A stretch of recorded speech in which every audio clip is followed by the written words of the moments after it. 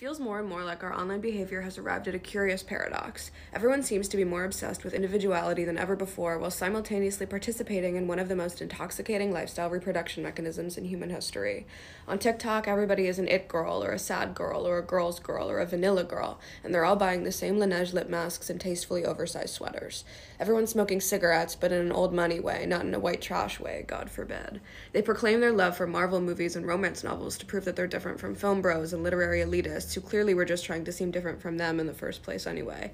They're a stay-at-home girlfriend, but in a feminist way, or maybe in a trad way, but also in a way that's just true and honest and real. But most importantly, and we can't stress this enough, they are not doing it in the same way as everybody else. Everyone is jostling for attention in a crowded room, struggling to differentiate themselves within an algorithm that exists to turn their personhood into a commodity, subverting and subverting again and re-subverting and de-subverting until they're right back in the mainstream. Half the people talking about the culture are criticizing our generational individuality complex. The others are complaining that everything and everyone feels exactly the same. When I scroll on TikTok, I am reminded of the chip aisle.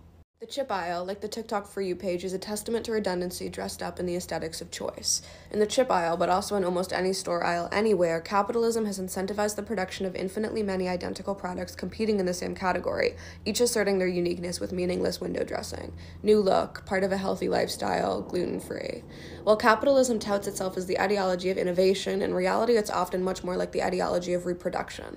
Most corporations aim only to differentiate themselves just enough within a predetermined, consumer-tested niche so that their bullshit product stands out on a shelf next to 500 other different colored bullshit products that exist to do the exact same thing. The maximally rewarded object within a capitalist system is a product distinct enough to be sold, but not so distinct that it veers away from consumer demand. On social media platforms, people are the products, and so we are encouraged to become this kind of object too. The goal more often than not is to present as somebody who buys the right things, wears the right things, eats the right things, and does the right things, all while being completely and totally themselves.